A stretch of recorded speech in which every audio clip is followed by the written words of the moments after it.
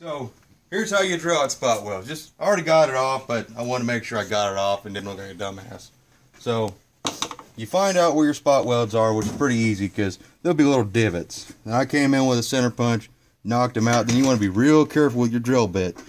When you're drilling, you kind of just want to hog her out and make sure you don't break through. And once you feel like you got it, it's kind of just a feel thing. I use a screwdriver, it's only thin enough.